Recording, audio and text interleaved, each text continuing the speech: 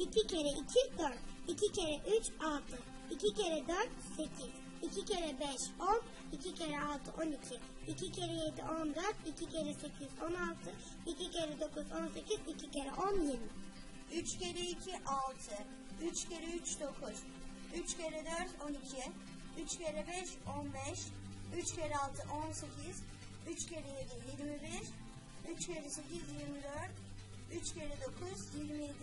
3 kere 10 30. 4 kere 2 8. 4 kere 3 12. 4 kere 4 16.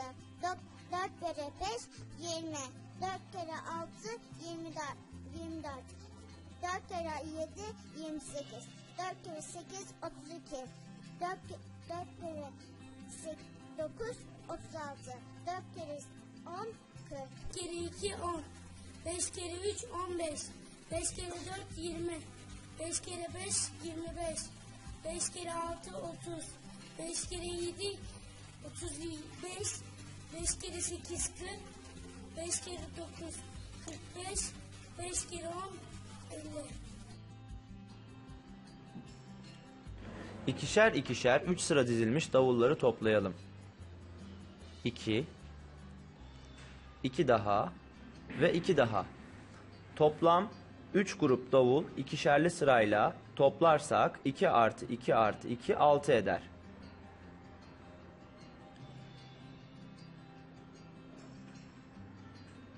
Horozlar kaç grup olmuşlar?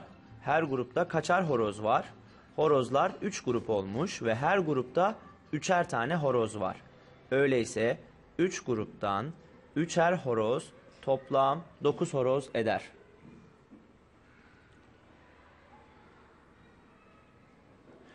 Kovalar kaç grup olmuşlar? Her grupta kaçar kova var? Kovalar 3 grup olmuşlar. Her grupta 4'er kova var. 3 tane 4'erli kova 12 kova eder. Eş olan sayıları toplayarak bulabiliriz. 2 artı 2 artı 2 6 eder. Ya da eş olan sayıların toplamını daha kısa yolu olan çarpma işlemiyle yapabiliriz. 3 tane 2 yani 3 çarpı 2 6 eder.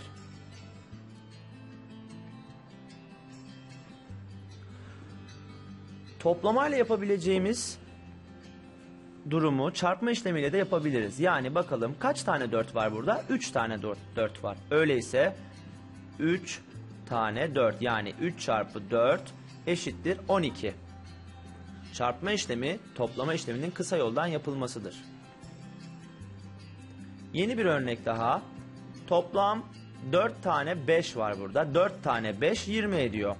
Çarpma işlemiyle yapacak olursak 4 tane 5 yani 4 çarpı 5 eşittir 20. Çarpma işleminde terimlerin adları vardır. Yani 3 çarpı 5 eşittir 15 örneğini inceleyelim. 3'e çarpan, 5'e de çarpan ve sonuca da çarpım denir. Burada da inceleyelim. 4 çarpı 2 eşittir 8. Çarpan, çarpan, çarpım.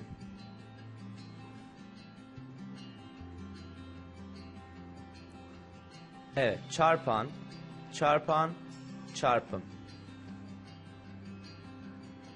Şimdi birazcık alıştırmalar yapalım.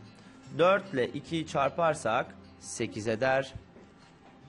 3 ile 2'yi çarparsak 6 eder. 5 ile 2'yi çarparsak 10 eder. 7 ile 2'yi çarparsak 14 eder. Şimdi yan yana çarpalım. Yan yana da bir şey değişmiyor. Yine aynı sayıları birbiriyle çarpmış oluyoruz. 3 çarpı 4 kaç eder? 12 eder. 3 çarpı 3 9 eder.